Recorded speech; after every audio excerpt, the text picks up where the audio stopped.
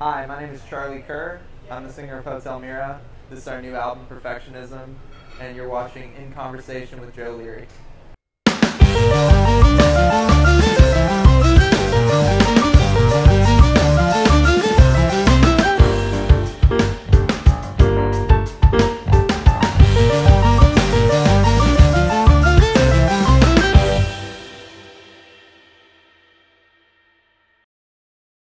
Charlie Kerr, brand new album. You must be proud as hell. Yeah, we really are of this one. It's a whole kind of different animal from anything else we've ever done. Perfectionism. Are you a perfectionist? I am, sadly. Why do you say sadly? Because I think that it's a very glorified term for what it is. It's fear of putting a single foot wrong is a fear of abandonment. If you get down to it, it's just like, if I don't do absolutely every single thing right all the time, everybody's going to leave me. And at the same time, we're told so many stories about perfectionist artists, and we celebrate them for it. And to me, it's kind of a terrifying condition.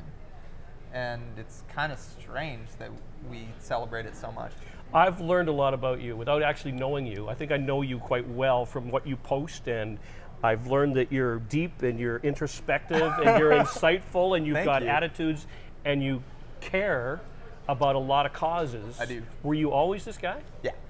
Yeah, I think so. Like, quite honestly, I think that like, when I was 10, I did for my book report, I did a biography on Malcolm X. Oh, Jesus. And then I did probably the only one in the class. And then I did one on Martin Luther King Jr. as well. Yeah. Like, I've always really, I guess, related with big time idealists. And then I got into Bob Dylan and John Lennon by way of the Beatles, and these people who, kind of spoke up for things that they cared about. And I remember, being a teenager and like starting a band, and I guess probably being into like Rage Against the Machine and kind of and even the things that like Kurt stood for in Nirvana, or like Kathleen Hanna and Bikini Kill. It was like, I don't know. It's just, to me,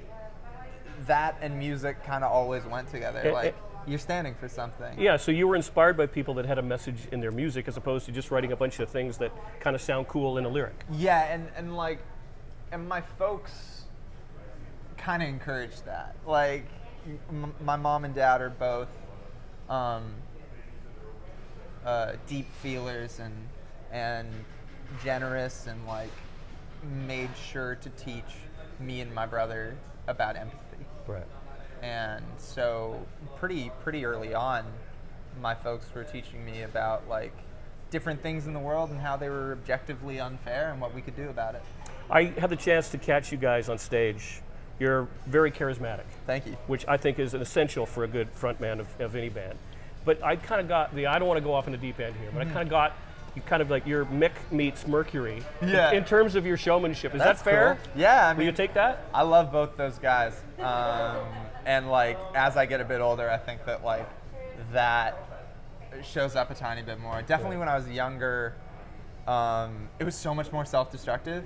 It was so much closer to an Iggy Pop or even Jim Morrison. Like, I've ended 3 different shows with blood coming out of my head, and I don't want to do that anymore. Wow. Okay. Yeah, I used to like. So a real performance artist. Yeah, performing was this thing where it was like, I loved it so much because it was this like IV to attention and affection and people finally telling me that I belonged and I was in the right place. And it felt like my only purpose. So by nature of that, I kind of just got on stage every night like a sacrificial lamb. Like, everything that happens to me tonight is for your entertainment. And that's unsustainable. So now it's this kind of more nuanced thing that, is pretty theatrical, pretty Freddie, pretty Mick. You are of proud Métis heritage. I am. And I know that you had occasion recently to be in Alberta to speak. How was that experience? I was a keynote speaker 2 kind of events in a row for the Métis Nation of Alberta.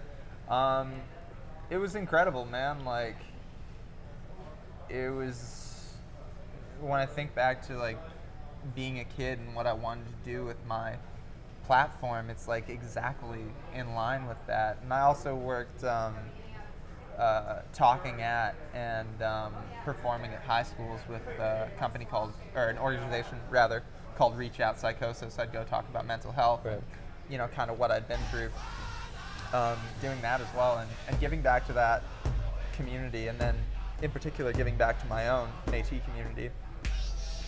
It just kind of feels right, and on a level that is can't really describe it. It's just like almost like spiritually and like genetically it feels right to be doing what I can.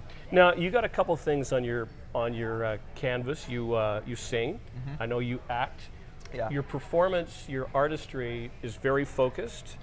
On the acting side, can you do anything? Can you play any role, or do you have a type?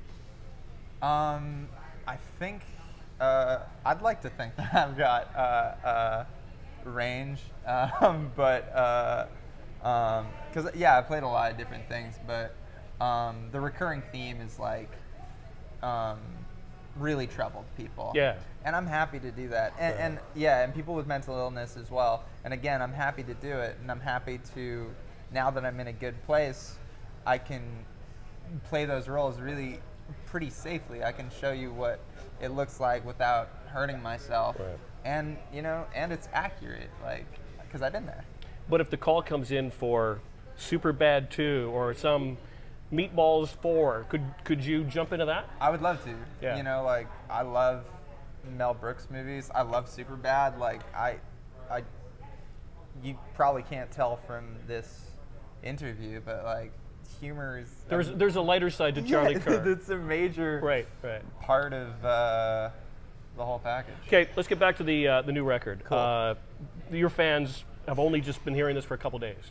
Yeah, like 28 hours. Okay, 20 and like count, that. but who's counting? Yeah. Right? Okay, so is there some sort of like nerves when you go to perform these songs? I mean, because fans of artists basically sing the music back to you, which got to be the strongest compliment anybody could receive, is to have people know your stuff. It's why I feel a commitment to go so deep, because when I wrote really kind of candidly on the earlier records, and I didn't even know that that's what I was doing, it just came naturally.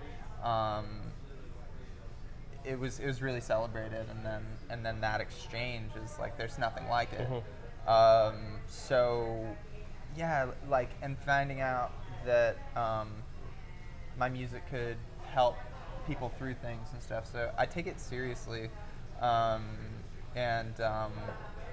I'm really excited for this one to not be mine anymore, and for people to project whatever they want onto the songs. I saw you stream something the other day, and you had literally just released the album, and people are asking, like, when's the next one coming out? Dude, I just put this one out. Like, just relax, right? But I guess that's what the fans want. It's flattering.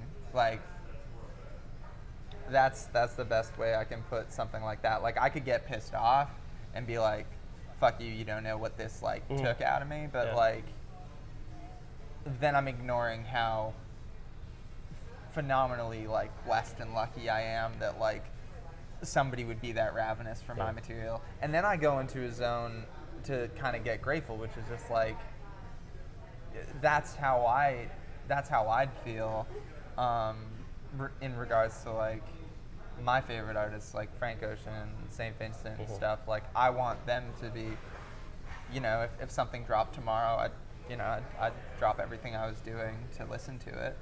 So if they feel that way about me, like, that's cool. Like, I can live with that. He's playing through pain because he's sporting fresh ink. I am. Yeah. What's that going to be? It is it's the Statue of Liberty's torch and her hand. It's like it's a combination of my love for New York, and there's a Billy Ray Belcourt poem, and he's one of my favorite writers. He's a indigenous writer, and the quote is, "Femininity is the torch only the bravest men carry." You're a deep guy. Man, that's kind of you to say. I don't really think so. No, I do think so. Okay. Charlie Kerr, I've enjoyed this, man. Enjoyed it a lot. Thanks. Cheers. Appreciate it.